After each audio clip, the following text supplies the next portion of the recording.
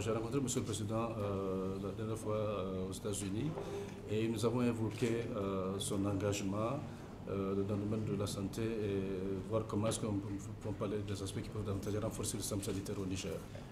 Depuis lors, il y a eu donc un effort conjoint à travers la Fondation Aliko Dangote, ma fondation et le gouvernement du Niger pour davantage. Donc nous sommes très heureux de cet engagement et ce partenariat parce que la vaccination peut sauver des milliers et des milliers de vies. Nous avons également évoqué ce qu'on pourrait faire davantage dans le sens de l'éradication de la poliomyélite et d'autres aspects également pour pouvoir toujours renforcer le système sanitaire au Niger. J'étais très impressionné par le leadership du Président de la République et également les besoins exprimés par rapport au domaine dans lequel j'aurais bien voulu avoir un appui au niveau de nos fondations.